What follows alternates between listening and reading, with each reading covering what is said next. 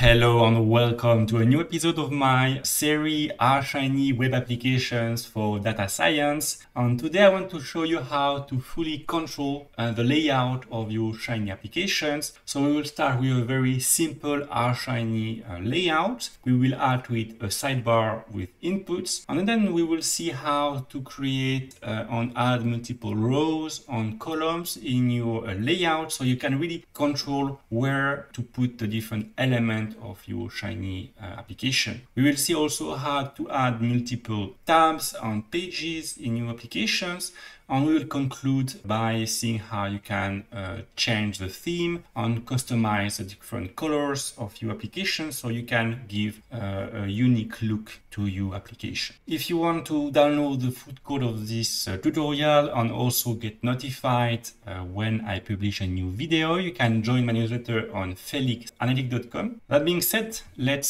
start with a simple single layout with this code. So as you can see here, we have to install and load the Shiny package, the tidyverse package, which contains the dplyr R package, where there is a Star Wars dataset that we will use to make this tutorial a bit nicer and funnier. And we will load the library GT, which allows you to create and customize tables.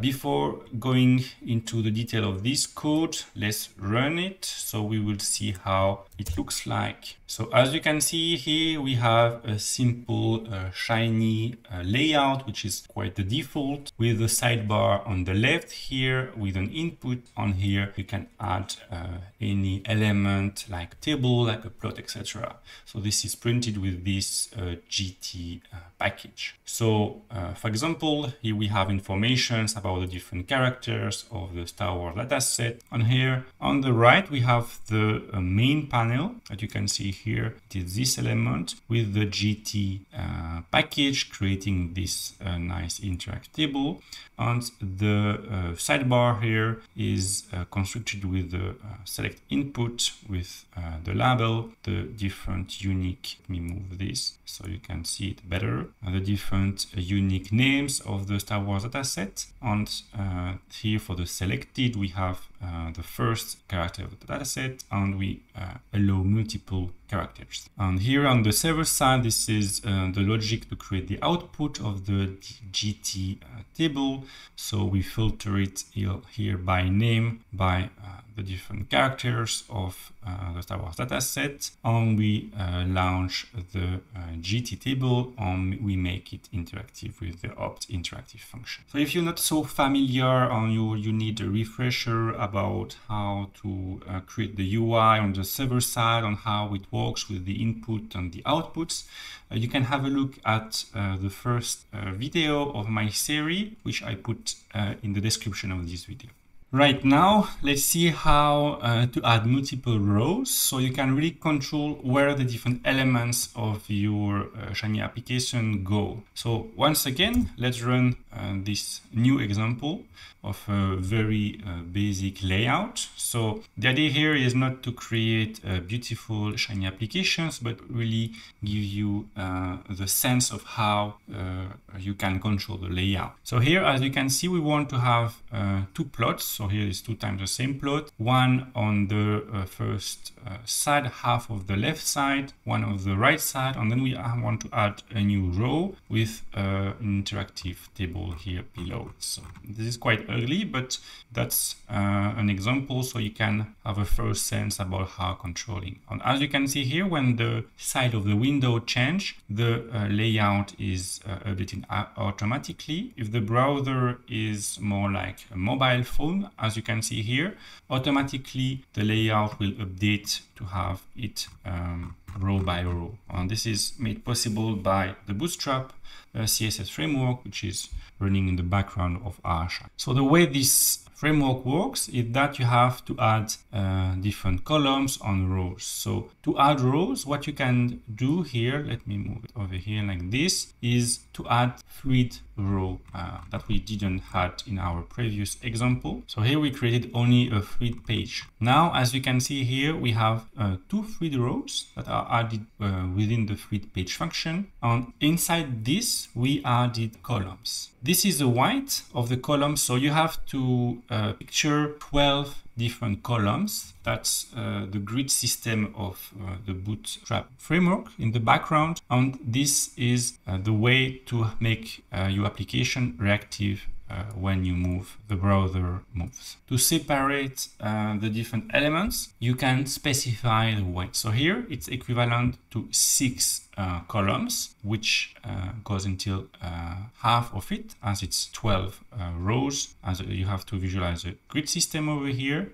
On here, at the next row, which is just below, we specify 12. So this is equivalent to 12 columns, which is the full page, from left to right. All right, let's move now to the next example, and I want to show you how to add different tabs. So as you can see here, we have different tabs that shows different outputs. So to do this, it's quite simple. You have to create tab set panel function here with different tab panel function inside. And as you can see here, the first argument is the title of this tab. And after that, you just put the out. So again, if you want to control the layout of this tab, what you can do is just add a fluid row and different columns in it, and you will be able to control the layout of the different tabs in a similar way. So now if you have even more content and you want to add different pages, you can run this code over here. And as you can see here, we have this time a nav bar page with a different tab panel. So it's the same function we used for the tab set panel here. But this time we created, instead of a fluid page, we created a nav bar page with this nav bar page function. And within that, so this time we have to use the title argument here to give it a name of our dashboard. And again, we have the first element is the name of the page, and in it you can add different elements. So here we have a paragraph, and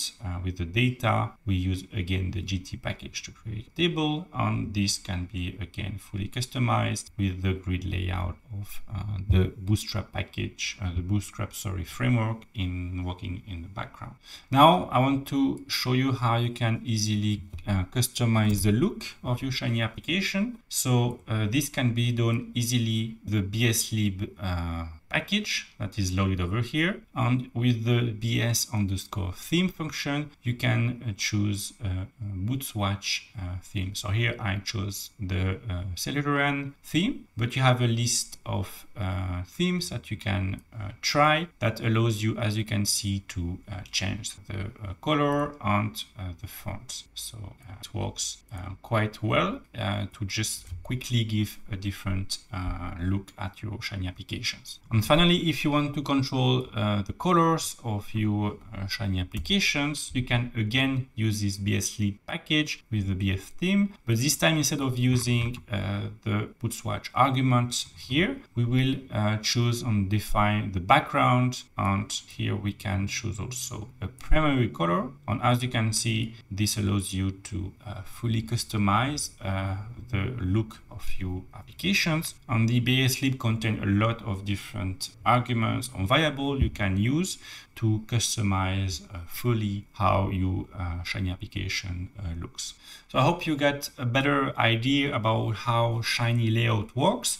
Our Shiny application were quite ugly, so in the coming video we will see how to improve the look of your Shiny application with giving it a more modern look thanks to this BSLib R package. Once again, if you want to get the full code of this tutorial, you can join my newsletter on felixanalytic.com, and I see you in another video. Thank you so much for watching. Bye bye.